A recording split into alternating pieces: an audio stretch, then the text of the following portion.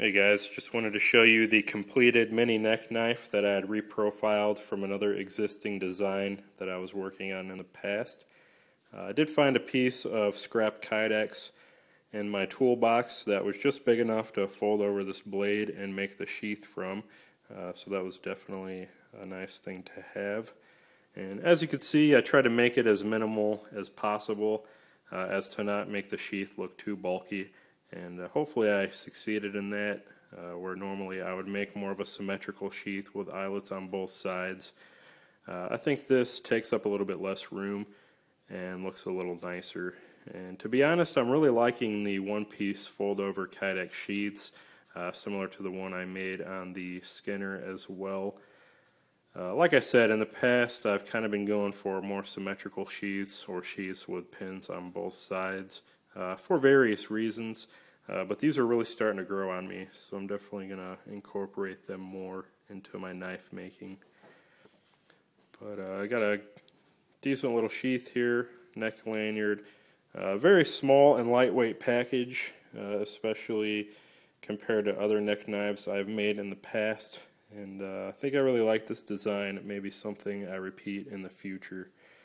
Now, previously, my philosophy on what I would call sub 6-inch or even sub 5-inch neck knives was that they weren't very practical. It wasn't really something I preferred.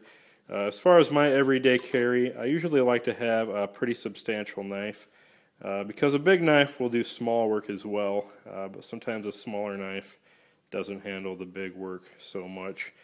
Which is why I carry knives like this Cold Steel Voyager Large with about a 5-inch handle, and I believe that's a 4-inch blade or so. Definitely, small enough at the point to do detail work, but large enough to really get that big work done if needed.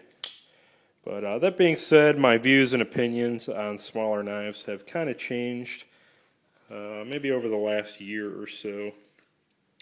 And I think there really is a lot of practicality and function in these smaller blades, especially when you think about what you're really using an everyday carry knife for most of the time, which is really a little more than opening packages, opening mail, or things that can really be done with the very last quarter inch or so of your average knife tip. So I think these are really a little bit more useful than I originally set them out to be, or viewed them to be, and I may start making a few more smaller designs myself. Definitely a lot lighter weight, a lot more concealable, a lot more easy to carry, something you would probably want to carry more than a larger knife. And this can even be taken off the lanyard, slipped in a pocket, maybe a little bit too big for a keychain, although after seeing some guys' keychains, maybe not.